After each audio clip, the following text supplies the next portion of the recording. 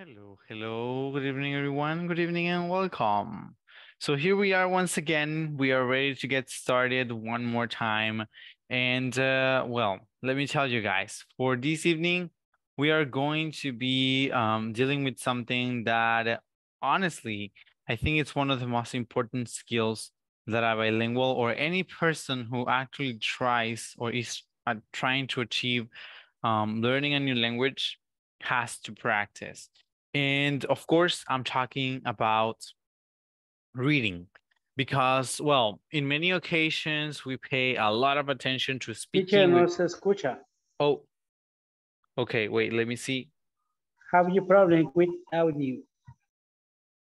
¿Los demás pueden escucharme Check o your no? Yo le microphone. escucho.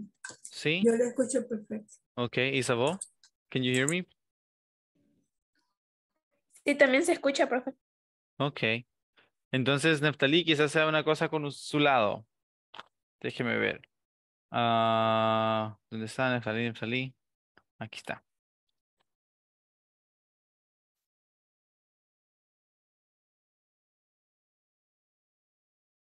Bueno, les decía, so I was saying, that we are supposed to be learning tonight, or to be practicing actually, reading. Why reading? Well, we pay a lot of attention, as I was saying, to speaking. We pay a lot of attention to listening because those are the skills that we normally use when we're trying to communicate with people, very few of us are going to be writing something down so that we can hand it to the other person and they can read it. That is not the way in which most of our communication as humans takes place. We normally, what we do is that we just go ahead and talk to people, we listen to people. So of course, it is crucial for all of us to learn how to speak and how to listen properly. But well, reading actually offers a lot of benefits. And tonight I'm going to explain some of the benefits, and also I will give you guys the chance to go ahead and practice a lot of reading.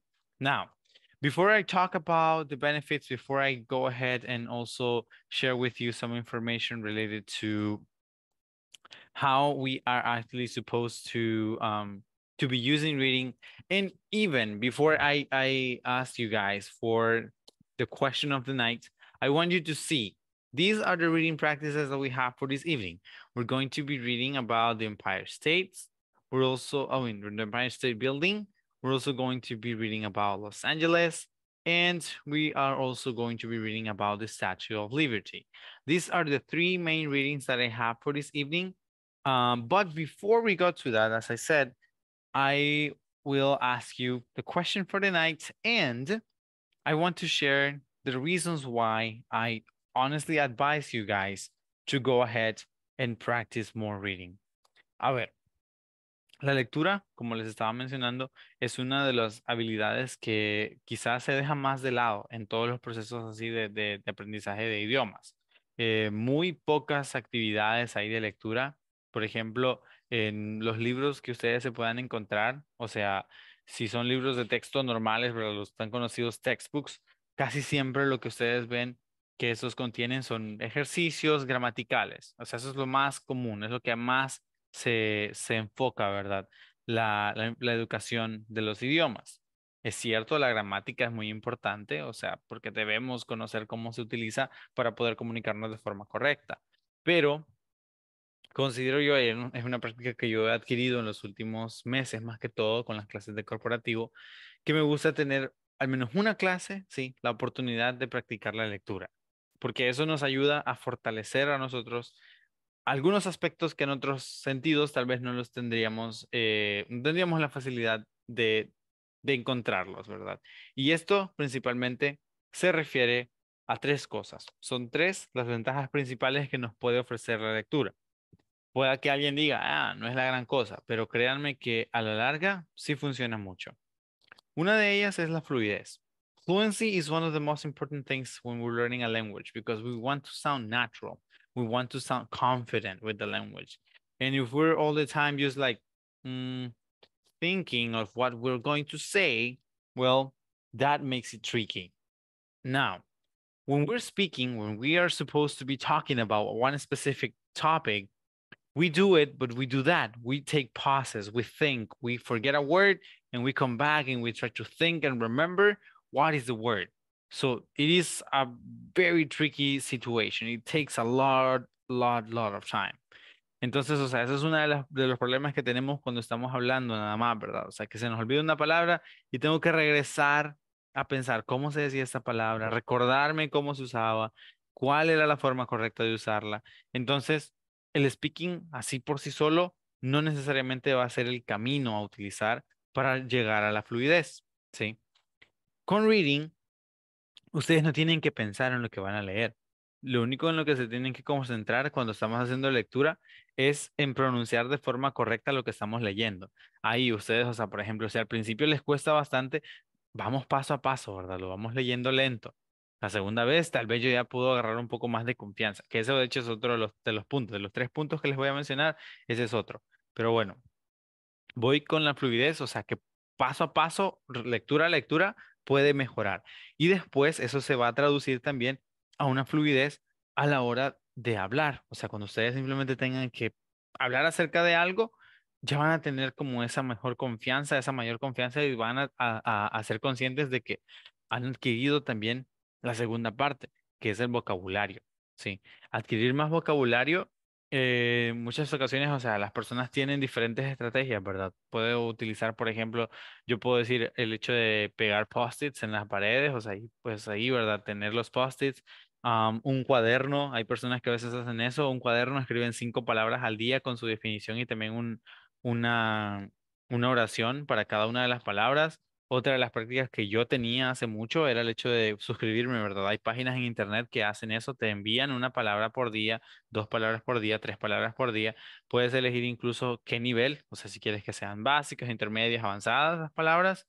Entonces, es otra forma de adquirir vocabulario, o sea, estar recibiendo palabras día tras día, pero quizá no haya ninguna que nos ayude tanto como la lectura. Y claro, una lectura que vaya orientada también hacia eso, ¿verdad? Hacia mejorar en el sentido de aprender más palabras, en el sentido de conocer sinónimos, en el sentido de poder utilizar de diferentes maneras las palabras. Entonces, yo, por ejemplo, me puedo poner a leer y en una lectura corta, o sea, como las de hoy, en 2 párrafos que tenemos, es muy probable que encontremos hasta 5 palabras nuevas, 5 palabras que quizás no sabíamos cómo se usaban. Y si hacemos lectura orientada hacia eso, orientada al vocabulario, la forma en la que se hace es que ustedes se sientan a leer y tienen a su lado, qué sé yo, su teléfono, su computadora, o puede ser incluso un diccionario, ¿verdad? El old school, que pues sí, quiere el diccionario, no usa el teléfono, sino que mejor el diccionario. Si ustedes le confían, o sea, no hay problema. Yo no estoy diciendo que no, o sea, también le confío al diccionario, pero es mucho más rápido a veces con el teléfono, ¿verdad? Entonces, pero si me pongo a leer 2 párrafos, en 2 párrafos les aseguro que encuentran al menos 2 palabras nuevas y a eso les va a servir para después, ¿sí? Puede que ahorita, o sea, ustedes digan, 2 palabras, ¿para qué? Sí, 2 palabras que quizás yo conozco la forma en la que se usa de otra manera. Aquí tenemos algunas, como les menciono, que van a ser sinónimos de palabras que ustedes conocen, que quizás han utilizado antes, pero va a llegar un momento en el cual esas palabras les pueden funcionar, les puede servir saber a qué se refiere esa palabra, ¿verdad? Entonces, ese es el segundo punto, el vocabulario. Y el tercer punto tiene que ver mucho con la confianza. Cuando estamos hablando, o sea, when we only do speaking and we're only talking about something and we're just, there just thinking like, okay, tonight I want to talk about pets. Why are pets important for us? And then you forget a word that has to do with pets, then you lose your confidence because you forgot that word and you think, oh man, I'm gonna look so bad. And that happens to me when I forget a word. uh, it is very funny because normally what I do is that I forget words in Spanish. I don't tend to forget words in English. I tend to forget words in Spanish. But when I forget a word, I feel ashamed. And when you feel ashamed, of course, you're going to feel regrets and you're going to feel that you're not confident enough with yourself. So that is also going to affect you as a second language speaker. Entonces, es algo bien importante. La confianza es algo que debemos construir para tener mayor fluidez, para poder adquirir de mejor manera, ¿verdad? La información que tiene que ver con el idioma objetivo, el idioma que estamos queriendo aprender. Entonces, la lectura ayuda mucho a eso. O sea, ustedes sienten que lo van haciendo de buena forma. Si ustedes se concentran en leer, o sea, no tienen que concentrarse en nada más que solo en pronunciar de forma correcta. Y con el tiempo van a sentir que esa fluidez que tienen al leer también la pueden transmitir, ¿verdad? A su día a día, a sus conversaciones regulares. Entonces, por eso es que yo considero que la lectura es importante. Claro, tiene muchos otros beneficios, o sea, ustedes pueden aprender muchas otras cosas con la lectura, pero viéndolo desde un punto de vista nada más del aprendizaje de un idioma, esos son tres de los puntos importantes que tiene la lectura. Así que bueno, en un momento vamos a empezar a leer, ya les mostré más o menos cuáles son los temas que tenemos. Eh, la forma en la que quisiera que funcionara es que de forma voluntaria, o sea, cuando ustedes ya vean, ¿verdad? Cuáles son las lecturas, elijan una y la lean, sí, a como puedan, o sea, si lo pueden hacer rápido, si lo pueden hacer lento, como se sientan mejor, ¿verdad? No vamos a obligar a nadie aquí a seguir un ritmo, sí. Entonces, lo leemos. Luego, si ya todos, hoy tenemos una clase un poco corta, o un poco pequeña, perdón, si ya todos hemos terminado con una lectura, elegimos otra. Entonces, y así funcionaría. Pero bueno, antes de llegar a eso, I want to know from you. Tonight is mostly about you, okay? Más que todo se trata de ustedes hoy, es su práctica, es su noche, no tanto acerca de mí. So, before we go to the reading, I want to hear about your weekends. And I think I want to start by hearing from Nelson. How was your weekend, Nelson? How did everything go during the weekend? Uh, Very good. Very, very good. Okay, nice to hear that. And tell me, what did you do? Uh, because I'm visit to family Okay, and visit my friend too. all right. Very cool then. Nice. Okay, thank you very much for sharing. So visiting people, of course, becomes a really important activity, and it's something that makes us feel happy. Okay, in the case for Evelyn, tell me, Evelyn, how was your weekend?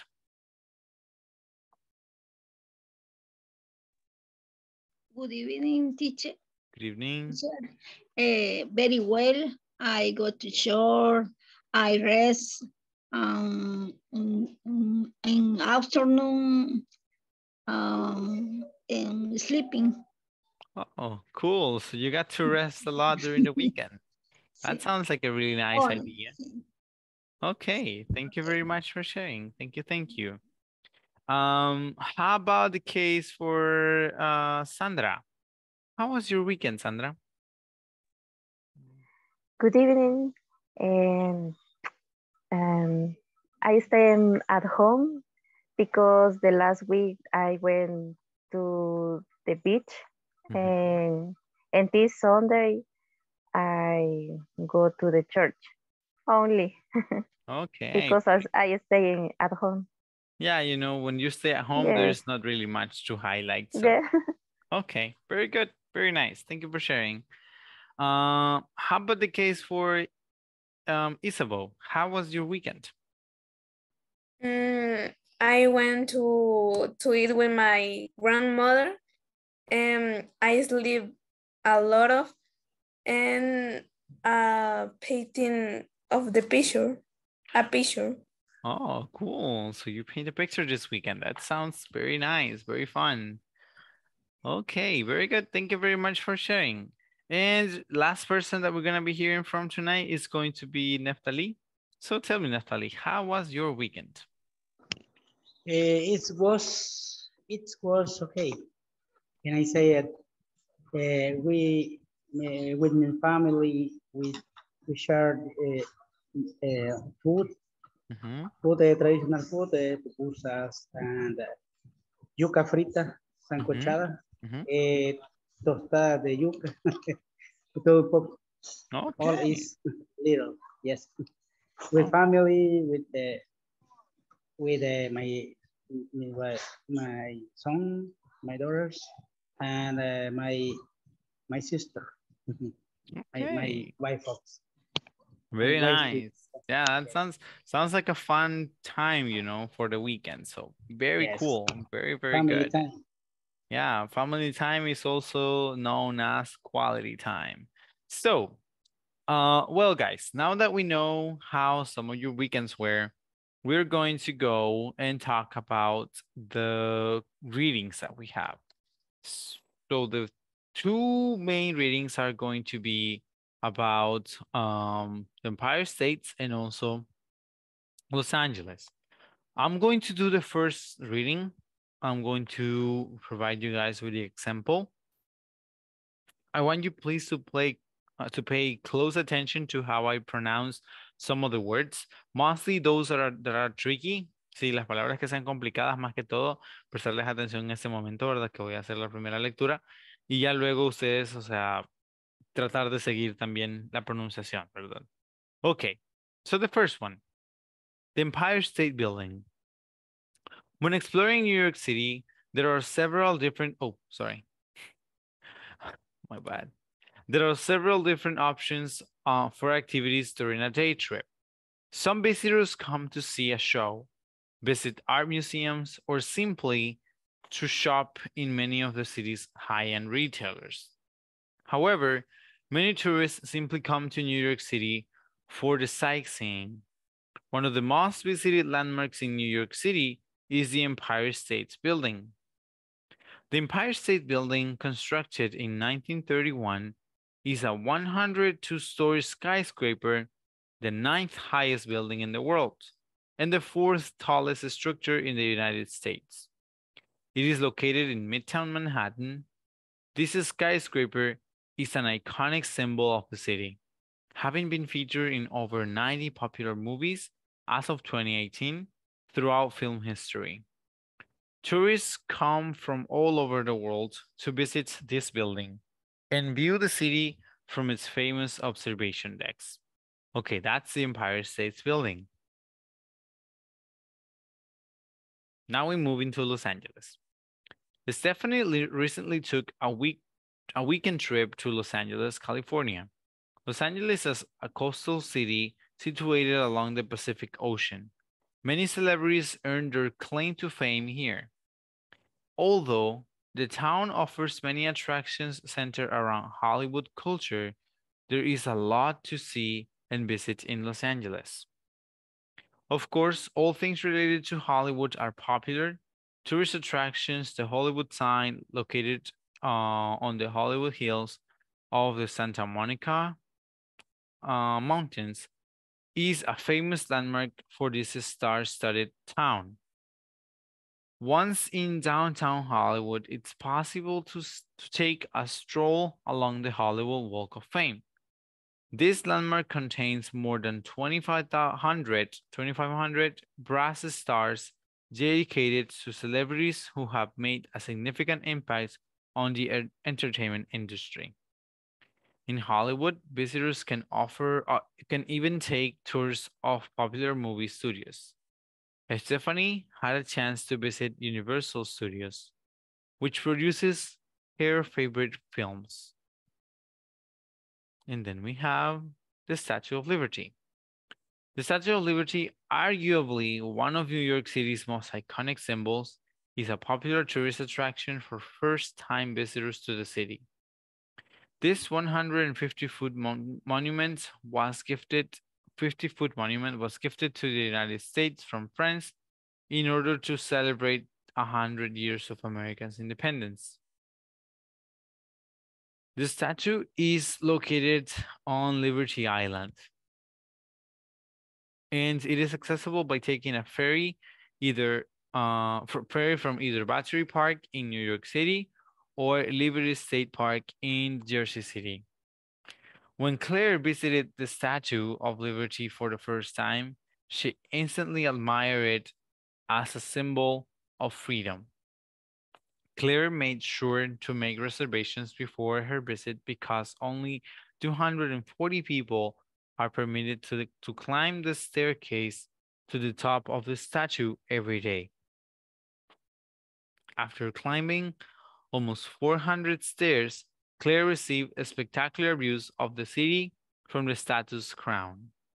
Muy bien, entonces esta sería, ¿verdad? En este momento la lectura, o estas son las 3 lecturas que vamos a estar teniendo Ahora, me gustaría saber quién sería el primero que se atreva, quién sería el primero que quiera leer y cuál sería la lectura que les parezca interesante. Claro, si hay cualquier duda también, o sea, me pueden preguntar, ¿verdad? Si hay partes de vocabulario que quisieran conocer, los podemos comentar, pero antes que nada me gustaría escuchar alguno o algunos cuantos hacer la lectura. So, who would like to do it first? ¿Quién está listo para poder hacer la lectura en este momento? Okay, Edith.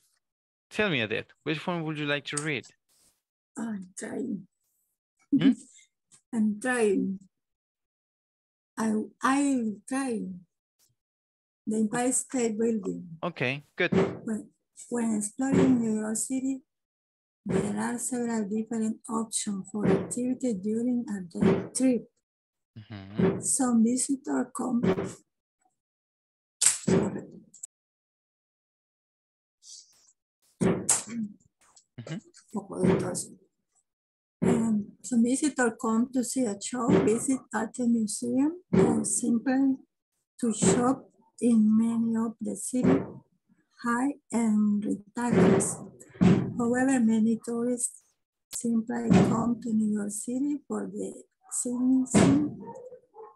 One of the most visited landmarks in New York City is the Empire State Building. Mhm. Only that. Solo eso. Oh, no, sería todo. In this case, the practice will be reading the whole thing, ambos párrafos. Ok, que me está Mhm. picando la garganta. That's okay. The Empire State Building, constructed in 1931, is a 102-story structure, the ninth highest building in the world, and the fourth tallest structure in the United States. It is located in Midtown, Manhattan. This skyscraper is an iconic symbol of the city, having been featured in over 19 popular movies as of 2018. Mhm. Through film history. Tourists come from all over the world to visit this building and view the city from its famous observation decks. Okay, very good. Thank you very much. We did very nice. Very good timing as well. Okay, thank you. A ver, so who would like to be next? ¿Quién le gustaría continuar y cuál sería la lectura que elija?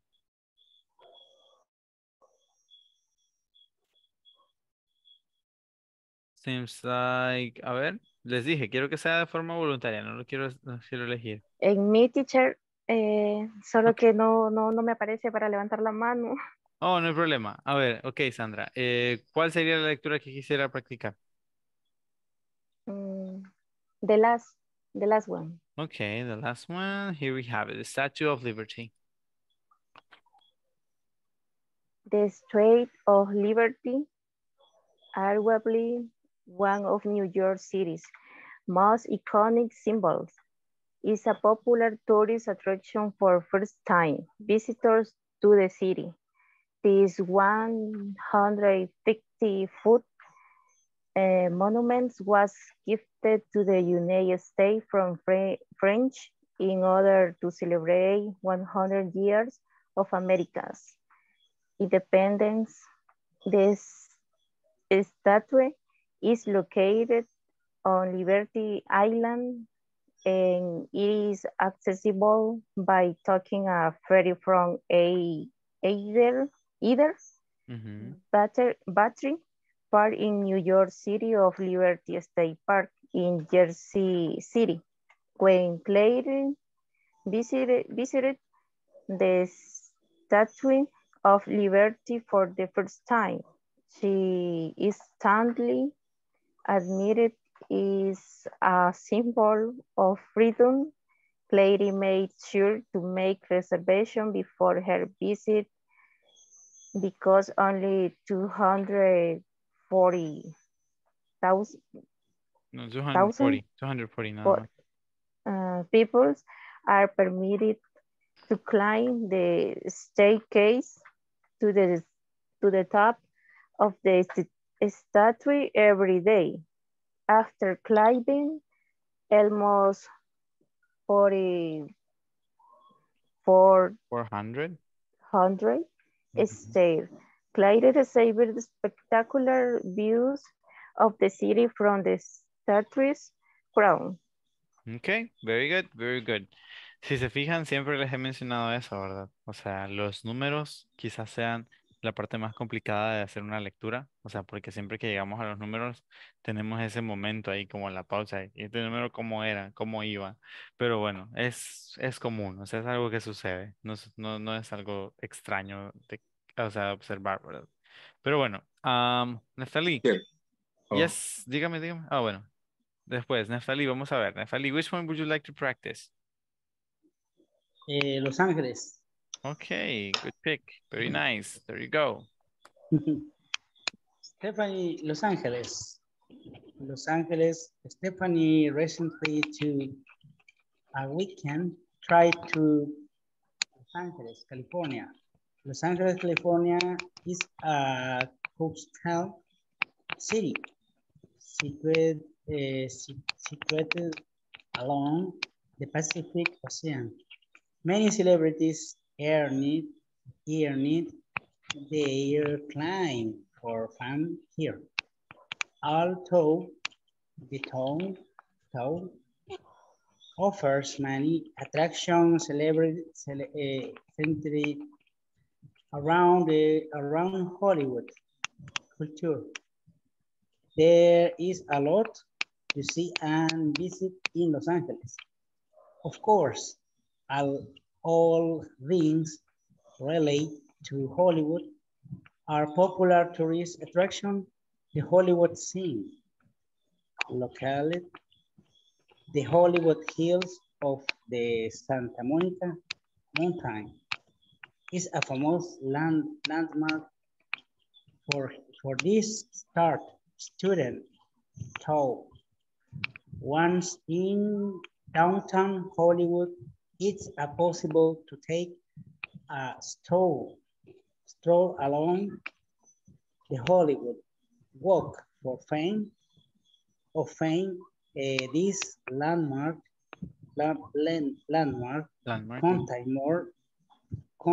contain more the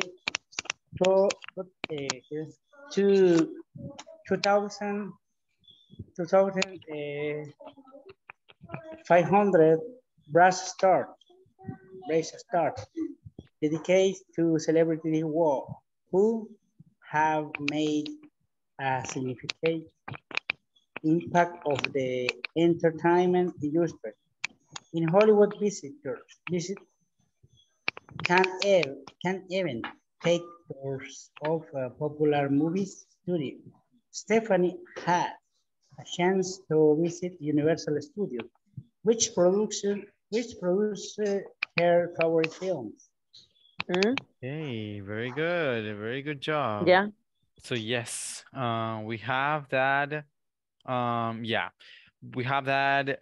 This is probably one of the most interesting towns in the US. Only one tiny situation here is that this word over, let me see, over here, esa palabrita se pronuncia town, ¿sí? Town, que se refiere a los pueblos, ¿verdad? Ok, Nelson, creo que usted estaba con aspiración. So tell me, which one would you like to read? Teacher, una pregunta, una question. Ajá. En la diapositiva de la Estatua de la Libertad, ahí aparece una palabra que es freedom. Eso hace referencia a libertad. ¿sí? Sí. Y cuando se une ahí con estatua, no sería ahí, no sería liberty. ¿Cuál sería la diferencia? La diferencia entre liberty y freedom. Ajá, cuando usarlo. A ver, la diferencia principal radica en que freedom, sí, freedom, es como una libertad absoluta. Ok, cuando ustedes obtienen freedom, Es como que ustedes, digamos, pueden hacer lo que quieran en el sentido, siempre y cuando, ¿verdad?, respetemos las reglas y lo que sea. Pero a eso se refiere el freedom, ¿sí? En cambio, liberty es una palabra que se utiliza cuando hemos salido de una opresión, por decir así. Entonces, freedom es la libertad básica que se ofrece a todos, y liberty es como un estilo de libertad que se obtiene, o sea, una como libertad que debemos luchar para poder obtenerla. Entonces, esa sería como la principal diferencia. Así que, o sea, freedom es como con lo que nacemos, digamos, o sea, por eso es que en muchas ocasiones, por ejemplo, se utiliza el ejemplo de decir freedom of speech, ¿verdad? Que es la libertad de habla, o sea, yo puedo decir lo que sea que yo piense. En cambio, liberty sería como que yo tengo que ganarme eso, sí. O sea, debería yo luchar por eso. Entonces, eh, ahora, ¿por qué en muchas ocasiones no se usa tanto la palabra liberty? Porque ya hoy en día, ¿verdad? Pocos países son, por ejemplo, dependientes de otros, entonces pocos países necesitan obtener their liberty. Y además, por cuestiones de costumbre, podríamos decir, hoy en día es mucho más común que se diga, ¿verdad? Freedom también. O sea, los países ya no ganan their liberty, sino que hoy decimos they gain their freedom. Entonces, es algo que durante el tiempo como que terminó de cambiar, podríamos decir, y ya hoy en tiempo, hoy en día mejor, no se usa tanto, ¿verdad? La palabra liberty, sino que se quedó hasta cierta medida como una palabra más romántica, sí, o sea, ya no tanto, ¿verdad? Es la palabra que se usa para ese tipo de luchas, pero en aquel entonces, o sea, cuando esto fue otorgado a Estados Unidos, eh, se llamó de esta manera porque también, utilizando, ¿verdad?, referencias de latín y todo, era como la palabra más común para hablar acerca de la libertad y de la lucha que se había vivido para poder obtener esa libertad, que era lo que se conmemoraba o se conmemora hasta la fecha con la estatua. Muchas personas se preguntan por qué no se llama The Statue of Freedom, pero es porque desde hace tiempo, desde antaño ya tenía el nombre, ¿verdad? The Statue of Liberty. Entonces, y no solo porque hoy en día estamos mucho más acostumbrados a utilizar la palabra freedom, se le va a cambiar, ¿verdad?, el nombre a la estatua. ¿Quién quita? Más adelante puede pasar, uno nunca sabe, pero por el momento al menos se mantiene como de forma romántica con ese significado, ¿verdad? Que por la lucha, que por lo complicado que fue lograr esa libertad, pues se utiliza la palabra liberty. Ok, a ver, ¿quién más? Gracias. No problem. ¿Quién más quisiera participar? Ok, Daisy, tell me, Daisy, which one would you like to read? ¿Cuál sería la lectura que le guste practicar? Good evening. The first. The first one. Okay, so it will be the Empire State. There you have it. The Empire State Building. When exploring New York City, there are several different options for activity during a day trip. Some visitors come to see a show, visit art museums, or simply to shop in many of the city high-end retailers. However, many tourists simply come to New York City for the city. One of most visited landmarks in New York City is the Empire State Building. The Empire State Building, constructed in 1931, is a 102-story skyscraper, the ninth highest building in the world, and the fourth tallest structure in the United States. It is located in Midtown Manhattan. This skyscraper is an iconic symbol of the city, having been featured in over 90 popular movies as of 2018 total history. Tourists come from all over the world to visit this building and view the city from its famous observation decks. Okay, very good. That is the way we are supposed to go. So very, very good. Thank you very much. All right, people. Who would like to be the next one? ¿A quién le gustaría leer el siguiente párrafo? Recuerden, de forma libre estamos en este momento. Okay, Isabel, which one would you like to read? The last one. All right. So we go to the Statue of Liberty. The Statue of Liberty, arguably one of New York City's most iconic symbols, is a popular tourist attraction for first-time visitors to the city. This 150-foot monument was gifted to the United States from France in order to celebrate 100 years of American independence. The statue is located in Liberty Island and it has accessibility by taking a ferry from either Battery Park in New York City or Liberty State Park in Jersey City. When Claire visited the Statue of Liberty for the first time, she instantly admired it as a symbol of freedom. Claire made sure to make reservations before her visit because only 240 people are permitted to climb the staircase to the top of the statue every day. After climbing almost 400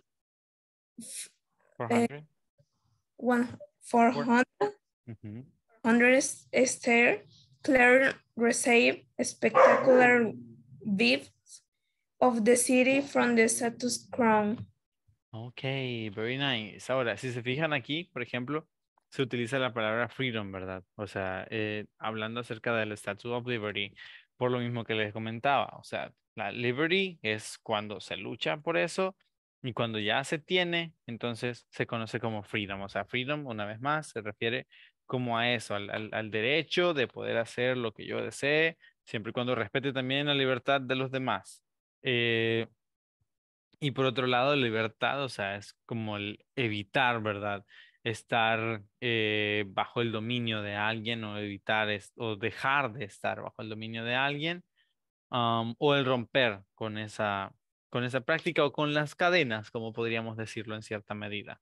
Pero bueno, ¿quién más? ¿Quién sigue? ¿Quién será la siguiente persona? Who's next? Who would like to do the practice next? ¿Y cuál sería el párrafo que elija?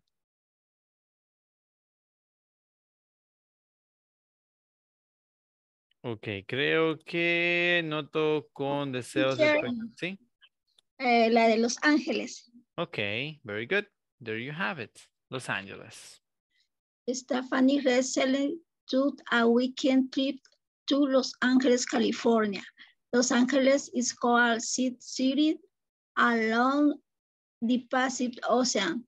Many celebrate earning their acclaim to find here. Although the town offers many attractions centered around Hollywood culture, there is a lot to see and visit in Los Angeles. Of course, alternate reality to Hollywood are popular tourist attractions.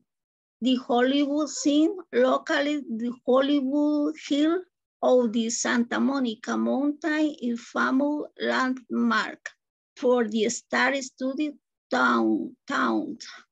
One is downtown Hollywood is a possible to take a stroll along the Hollywood Wall of Fame. The landmark contains more than 2,500 brass stars dedicated to celebrity who have made significant impact on the entertainment industry. In Hollywood, visitors can even take tours of popular movie studios. Stephanie had a chance to visit in Universal Studios, which produced her favorite film. Okay, very good. Thank you, thank you. Muy bien. Ahora, ya más o menos hemos tenido la oportunidad de leer, ¿verdad? Al menos 2 veces cada una. Ahora les voy a decir o mencionar algunas de las palabras que considero yo que pueden ser palabras nuevas, ¿verdad? Si ustedes logran identificar alguna otra, igual pueden consultar acerca de cuál es el significado de esta. Si no lo tenemos, lo buscamos. Ok, tenemos en la primera parte, The Empire State Building. Creo que todo esto va bastante bien hasta que llegamos a la parte, ¿verdad?, en la cual hablamos acerca de retailers. Sí, considero yo que la palabra retailers es una palabra que tal vez no se conoce tan a profundidad. A ver, un retailer es muy similar hasta cierto punto a un wholesaler. Un wholesaler es un vendedor al mayoreo o por mayoreo. Un retailer es un vendedor o un revendedor de pues prendas específicas, ¿verdad? O artículos específicos. Entonces, un retailer básicamente es una tienda, ¿sí? Puede ser una tienda de ropa, puede ser una tienda de zapatos, cualquier clase de tienda, that's a retailer. ¿Por qué se conocen como retailers? Bueno, los retailers por lo general son las personas, o sea, que venden productos que no necesariamente producen ellos mismos. Entonces, eso sería, ¿verdad? Un retailer. Básicamente, una tienda, o sea, y high-end retailers serían, o sea, tiendas de fama o tiendas de calidad. Por otro lado, tenemos por acá la palabra sightseeing, ¿sí? Sightseeing usualmente es una palabra muy, digamos, utilizada en cuestiones que tienen que ver con turismo, porque el sightseeing se refiere a el hacer paisajismo, cuando ustedes salen a observar, ¿verdad?, el ambiente. Ahora bien, importante mencionar, landscaping es también paisajismo, pero el landscaping es la producción de esos paisajes y principalmente el landscaping es cuando producimos paisajes en el patio, ¿verdad? O sea, cuando sembramos las flores y pues acomodamos árboles y generamos como esa imagen de, del ambiente en nuestras casas o ya sea en un edificio. Pero siempre que creamos o generamos un paisaje agradable, ese es el landscaping. En cambio, el sightseeing es principalmente hablar acerca de eso, ¿verdad? Del paisajismo, pero cuando estamos observando los lugares. Importante, sightseeing puede hacerse tanto de forma urbana como también de manera silvestre. O sea, por ejemplo, si ustedes están en una ciudad y ustedes saben que en esa ciudad hay bastantes puntos de referencia, que es, de hecho, esa es la siguiente palabra, ¿verdad? La palabra landmarks, que es un punto de referencia. Ustedes quieren observarlos todos estos, se refiere entonces a esto como un sightseeing. Hasta cierta medida, incluso cuando ustedes van de compras, que en realidad no van a comprar nada, que solo van a chotear, ¿verdad? A pasear por los centros comerciales y solo andan viendo, eso también puede ser una forma de sightseeing. En menor escala, claro que sí, tal vez no de forma muy turística, pero similar, sí, muy similar al sightseeing que se conoce. Entonces, tenemos esa. Landmark, que les decía, es un punto de referencia, es un punto importante. En nuestro caso, we can say that, for example, El Salvador del Mundo, that's one of our landmarks as Salvadorians. Another one can be El Tunco. That's another landmark. If we're going to talk about more natural, more like naturally made landmarks, we can mention El Pital, we can mention El Imposible. Those are landmarks for El Salvador. Sí, puntos de referencia, ¿verdad? Lugares específicos que pues son fáciles de reconocer. Entonces, por eso se llaman puntos de referencia. Ok. Luego, la palabra quizá nueva, bueno, esta es uno de los sinónimos que les mencionaba al principio. Aquí ustedes se fijan, dice The Empire State Building Constructed. La palabra que casi todos utilizamos o que más comúnmente creo utilizamos sería build. Sí, podríamos decir ahí The Empire State Building built in 1931. Pero eso sonaría demasiado repetitivo de la palabra build. En una sola línea, o sea, o en tres líneas, sí, perdón, casi que en una sola línea habría tres veces la palabra build. Por eso se utilizan a veces los sinónimos, para no aburrir, ¿verdad? Utilizando solo la misma palabra. Entonces, en lugar de decir build, yo digo constructed. Sí, es una palabra no tan común porque no se usa muy a menudo, pero pues se utiliza para hablar acerca de algo que fue construido, ¿verdad? En algún periodo de tiempo específico. Luego tenemos esta otra, skyscraper. Sí, skyscraper se refiere a un rascacielos. Eso es un skyscraper. Cuidadosos con la forma de decirlo, es skyscraper, ¿sí? Skyscraper. Ahora, si ustedes recuerdan, en algún punto yo sé que he mencionado la habilidad de los linking sounds, o sea, el utilizar, ¿verdad? Los sonidos a nuestro favor, el poder establecer conexiones entre una y otra palabra y que eso suene como si fuese una sola unidad. Tenemos aquí ejemplos. El siguiente, the ninth highest. Este no tanto, solo que esta es una de esas, ¿verdad? De esas palabras que o de esas frasecitas que considero que pueden ser complejas. The ninth highest, ¿sí? El noveno más alto. The ninth highest building in the world. Ahora, tenemos también the fourth tallest. The fourth tallest structure. The fourth tallest structure. Aquí, por ejemplo, debería haber un sonido muy fuerte, tallest, tallest structure, pero lo evitamos porque la siguiente palabra es una S. Entonces, para poder generar como ese sentido de tobogán, ¿verdad? Y para que sea, bueno, no tobogán, resbaladilla más bien, que suene como una sola unidad, entonces decimos tallest structure.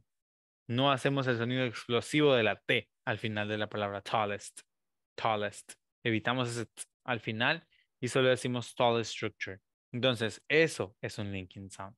El unir las dos palabras para que estas suenen como una sola y así sonamos también nosotros, ¿verdad? Más fluidos. Bueno, aparte de esa, de skyscraper, que era la palabra compleja, podríamos también tener, ¿verdad? La palabra throughout, que es a través de. Throughout, a través de. Throughout film history significa a través de la historia de la filmación o de la historia de las películas. Entonces eso sería throughout. Siguiente lectura. Bueno, aquí es un poquito más sencillo. Tenemos más palabras tal vez, ¿verdad? Pero no tantas que sean raras o nuevas.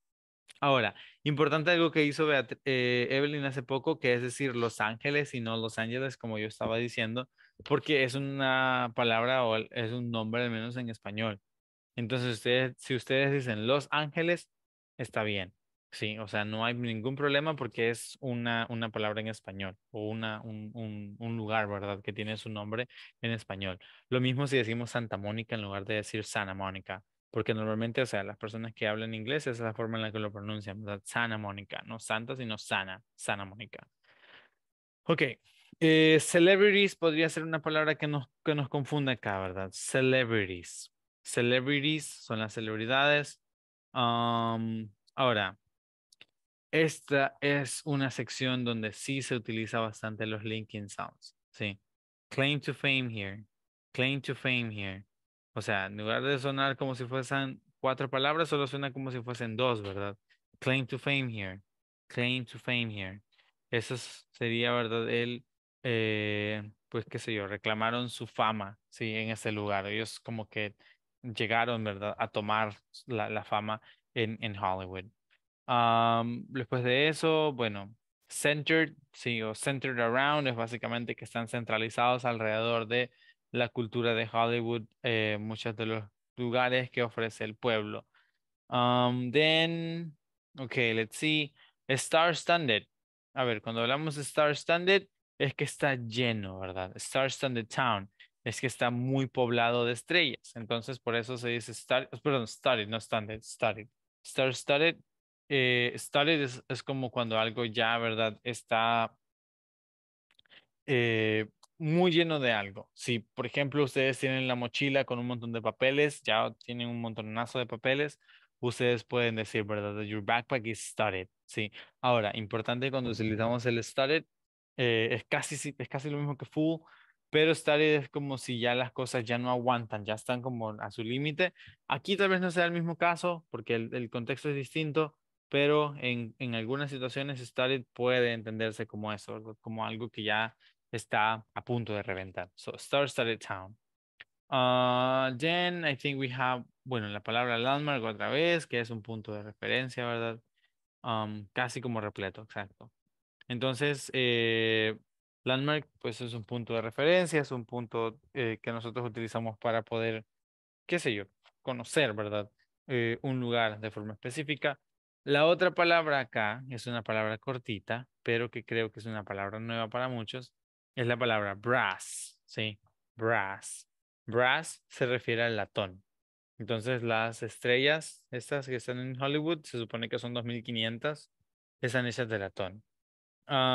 Y pues luego, no sé, tal vez la palabra entertainment puede ser una palabra que nos resulte, ¿verdad? Un poco compleja. Entertainment, entertainment. Esa sería la forma de pronunciar esta palabra. Entertainment. Y bueno, la siguiente lectura. Aquí sí hay quizás algunas cuantas palabras, ¿verdad? Que nos tomen un momento para poder entender cómo se utilizan bien. Por ejemplo, let me see, we have, okay, statue, sí, es una palabra que a veces a muchas personas les cuesta pronunciar y no lo dicen de forma correcta. Statue, statue, statue. No necesitamos de la E. Recuerden que en casi todas las ocasiones cuando la E se encuentra al final de una palabra en inglés, la E pasa a no tener un sonido. Entonces, ese es el caso en este ejemplo específico. Así que sería statue. Por otro lado, también importante la palabra, let me see, accessible. Sí, accessible, accessible, que es accesible, ¿verdad? Accessible. Bueno. Ahora, aquí, por ejemplo, tenemos esta. She instantly admired it. Sí, admired it. Esto no es una palabra que sea difícil pronunciar, sino que es un ejemplo donde podemos utilizar los linking sounds. Siempre que tengamos la oportunidad es importante tomarla. Entonces, en lugar de decir admired it, digo admired it.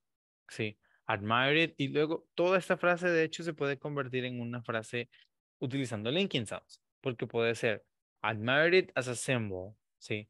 Admired it as a symbol. En lugar de decir as a symbol, yo digo as a symbol, as a symbol.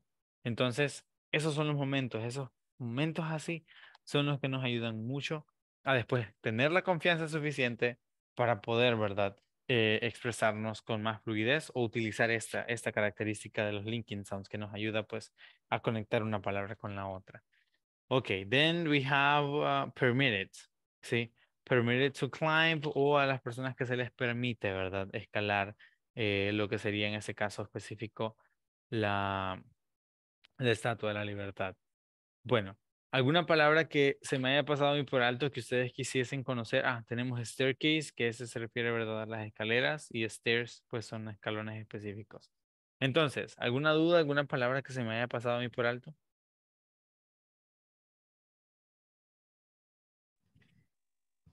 Parece que no. Entonces ahora sí, vamos a tener chance, al menos para unas 2 personas más, para hacer la práctica. Sí, ya les di chance de que generaran esa confianza mientras explicaba las palabras que tenemos. Así que, ¿a quién le gustaría intentar la lectura ahorita?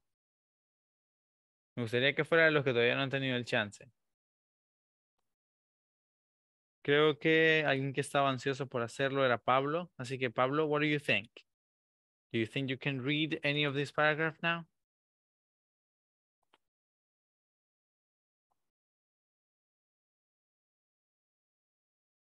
Bueno, parece que Pablo finge ausencia. Nelson, how about you? Are you ready now? Ok. Ok, ¿cuál le gustaría leer? La de Empire. Ok, the Creo que Empire. era La primera, the first one. sí, Okay, there you have it then. bien. Go ahead when you're In ready. practice, the Empire Statue Building. When exploring New York City, there are several different options for activities during a day trip. Some visitors come to see a show, visit art museum, or simply to shop in many of the city's high-end retailers. However, many tourist samples come to New York City for the sightseeing. One of the most visited landmarks in New York City is the Empire State Building. The Empire State Building, constructed in 1931, is a 102-story skyscraper, the ninth highest building in the world, and the fourth cartels structure in the United States. It is located in Midtown, Manhattan. Manhattan. This skyscraper is an iconic symbol of the city, having been featured in over 90 popular movies as of 2018.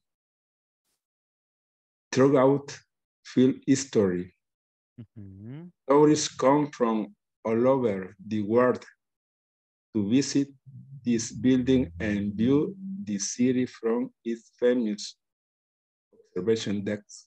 Observation decks. Okay, very nice. Very good. Thank you very much. Okay, I think that maybe we can get to hear now from Elizabeth Rodriguez. Okay, which one would you like to read? ¿Cuál le gustaría leer? Good evening, teacher, classmate. The first. Okay, this one is the first one, the Empire State. Okay. O si no, podemos hacer esto también, el de Statue of Liberty. Okay. Okay.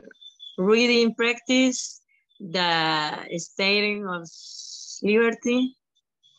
The Statue of Liberty agreed on one of New York City's most iconic symbols.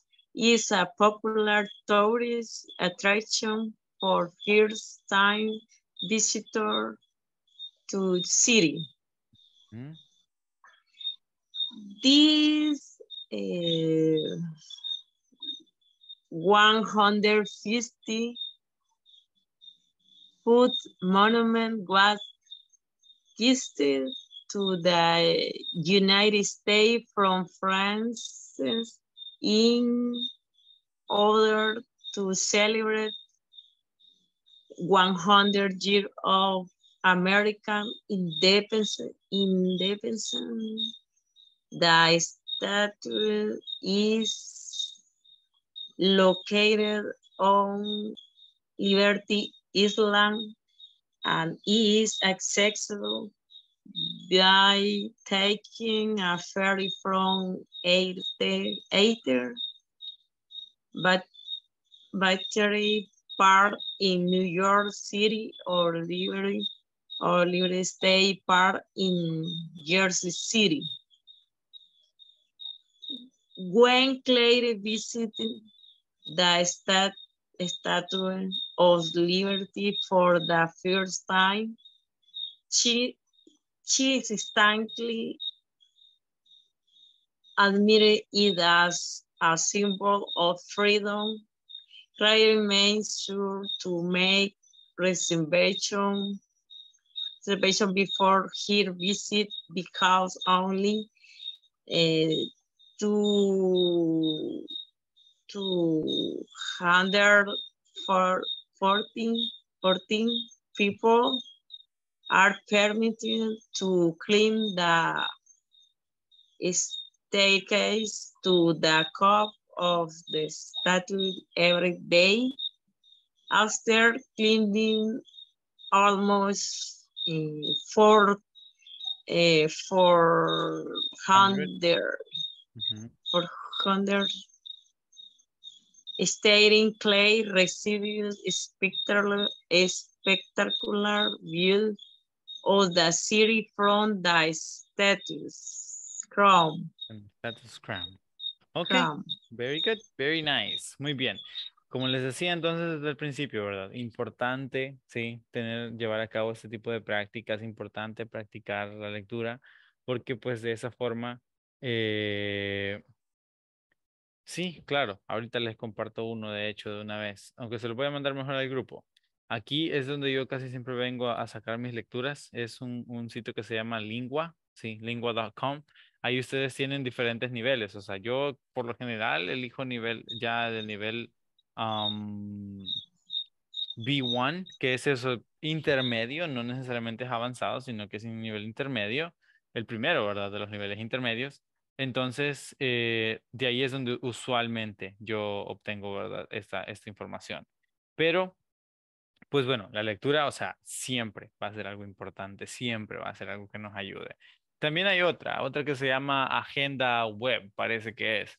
Allí incluso, o sea, tienen ustedes la chance de contestar preguntas. Sí, en agenda web incluso hay preguntas, ¿verdad? En las reading practices para ver la comprensión lectora y todo ese tipo de situaciones. Pero bueno, for now, thank you very much for your participation. Tonight it was not mostly about attention, it was mostly about participation. So thank you guys very much. I hope you have an amazing night. I also hope I'll see you here tomorrow again. Remember, we're about to close this module. And yeah, thank you very much. See you tomorrow. Have a really good night. And bye-bye for now. I see you tomorrow, teacher. Yeah, Classmate, bye-bye.